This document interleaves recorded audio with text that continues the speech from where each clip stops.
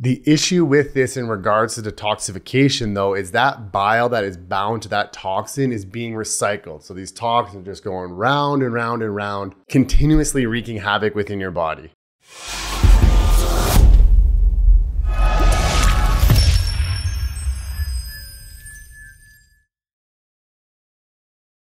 So bile is primarily known as a substance created by the liver to help digest fats. But let's talk about the importance of bile and its role in detoxification. So a brief physiology on bile: it is created by the liver from cholesterol, where it is stored in the gallbladder and released into the small intestine, where it will help digest fats. But what many people don't know is it's very important for phase 3 of the detoxification process. This is where bile will bound to a toxin, which is then taken up by the liver and then excreted in the stool. But bile is very expensive to make biologically, so you have a process known as enterohepatic circulation. And this is where you recycle up to 95% of your bile. This just makes things more efficient. It helps you digest fats and such. The issue with this in regards to detoxification though, is that bile that is bound to that toxin is being recycled. So these toxins are just going round and round and round, continuously wreaking havoc within your body, sending off things like cell danger responses, which causes a chronic immune activation. They gunk up your membrane, so you get poor signaling of hormones, just a whole array of health complications. So ultimately, to improve that detoxification, what we want to do is make sure we are making enough bile, as well as we have proper bile flow. Because when the liver makes that bile, it has to go through the biliary duct before it can get to the small intestine. So what I find is like the biggest bang for your buck, the cheapest, the easiest way to help produce more bile are doing things like teas. So your most common ones for producing bile are things like peppermint, artichoke, and dandelion. I recommend using a French press. That way you're not using plastic like tea diffusers and whatnot. And definitely don't use tea bags because they're loaded with plastics. Another great way to ensure optimal bile production and bile flow is supplementing phosphatidylcholine. So now the one I recommend can be quite expensive, but it does last you quite a while. And it has even more benefits than just bile. Super important for cell membrane health, neurotransmitter production, just overall health and wellness. And then we can also look at things like inositol, taurine, beetroot powder. These will all help produce bile and help with the bile flow. And Nutridyne carries a great product known as LipoFlow that contains like all of these. We also want to remember to support methylation, and very simplistically put, methylation helps build things. So not only can we get better bile production, but better bile flow as well. How we support methylation is using things like B vitamins and methyl donors, things like L-methionine and SAMe. And then also make sure to have enough stomach acid. So you could look at supplementing HCl, but ultimately to produce enough stomach acid, just make sure you're doing like breathing techniques prior to eating and just overall stress management to activate that parasympathetic nervous system, improve that vagal tone, and you'll produce more stomach acid. Having adequate stomach acid not only helps you digest your food better, but it also signals a lot of other digestive processes in the body. You could supplement ox bile, but the complication with that is sometimes it's difficult to get the dosage right and people tend to get heartburn and stuff. So usually I just recommend the previous supplements